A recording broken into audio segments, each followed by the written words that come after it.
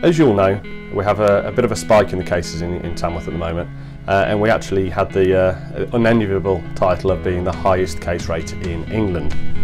Now, that brings its own challenges, and we need to try and get that case rate down.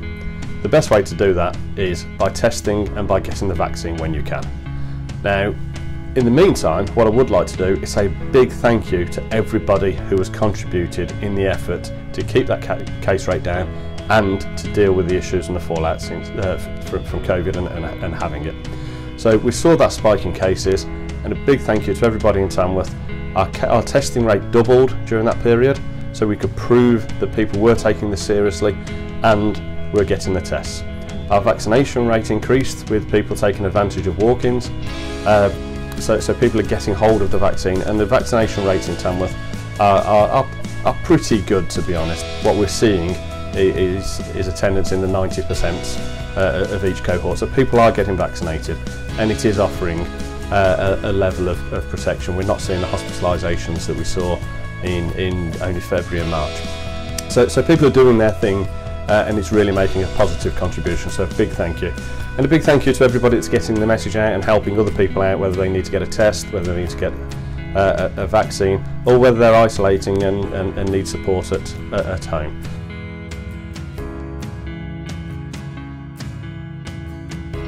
Somebody in my household brought COVID-19 in. They caught it, I believe it was a workplace transmission.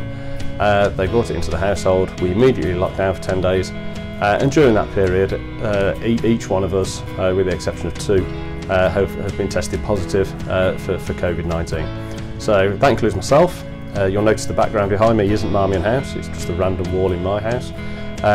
And the reason is I'm not only isolating because of contact with a case, but I'm also isolating because this last week I've not been 100%, having contracted COVID-19 myself, testing positive on Monday. So I'm locked in, and I'm experiencing firsthand what many of you guys have experienced. Big thank you to the few people that have come and helped me out, and I'm sure other people have done a damn sight more for many other people in the community. So big thank you for every effort that's being made, not only to deal with this spike in cases, but also to help those out who have COVID-19. The impact of me testing positive or even being isolated through a contact it isn't just isolated to me in Tamworth Borough Council. We've got a number of members of staff off, and we've got a number of councillors who have been forced to isolate because they're in contact with cases through their children or through their workplaces.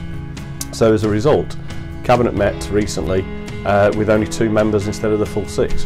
Now whilst this is fine and decisions can be made, I personally don't think it's very good for openness and accountability, and I think you guys deserve to see a full set of Cabinet members involved, especially when they're well enough to have attended the meeting but they're isolating because of the rules. So it's a shame we couldn't do a hybrid meeting or completely online. In terms of online, and live broadcasts our meetings, this is something I'm keen to do. I think you have the right to view our meetings in public, and therefore you should have the ability to do so whether you can get to the building or not. So I'm disappointed we're in that situation, but it's just a knock-on effect from the pandemic.